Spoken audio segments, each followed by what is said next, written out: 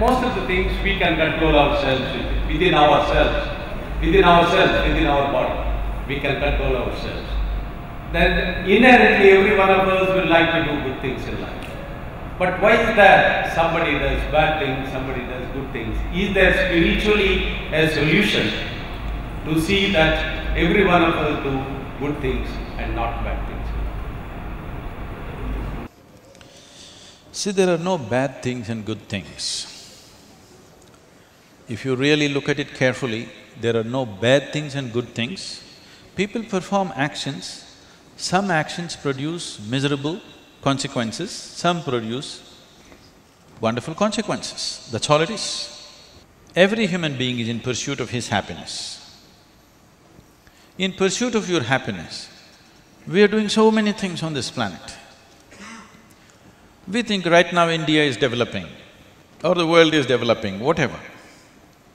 But if you ask the insects, Indian insects I'm talking about, they're also citizens of this nation, they think we are doing the most horrible things to them.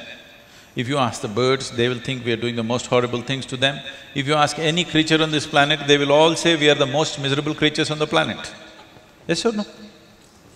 At the same time, most people around the world say they believe in God and all God's creations are equal and this and that and all this, you heard all this stuff. Now, what is a good thing? There's no such thing. Everybody is in pursuit of their happiness. You must understand, do you know what is the highest title for a man in Tamil Nadu in ancient times? What is the greatest man in Tamil culture means? Ayira aane konnavane. That means one who has slain 1,000 elephants is the greatest man. Veerappan got halfway there.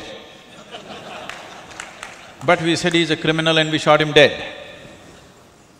So, what is good, what is bad is only contextual for those times and those societies at a certain time. Because good and bad is judged by what consequences it generates. It is not by the action.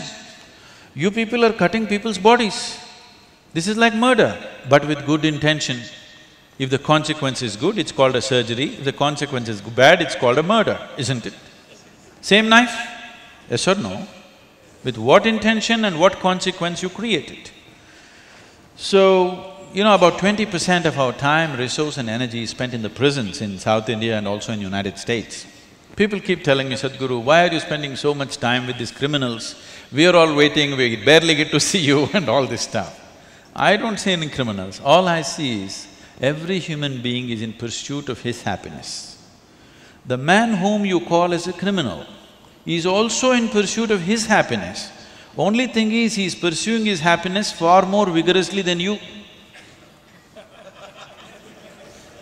And you cannot blame him, he is also giving business to you. So, it is the consequence of the action. That's why I said, if you function with your humanity, not fixing your actions, but only looking for a consequence that is best for everybody, whatever is needed, you will do. And that's how it should be, isn't it? So instead of fixing your actions as good and bad, if you operate out of your humanity, you're always looking for a good consequence for the maximum number of people. In that, your actions will come out of your intelligence, not out of your morality.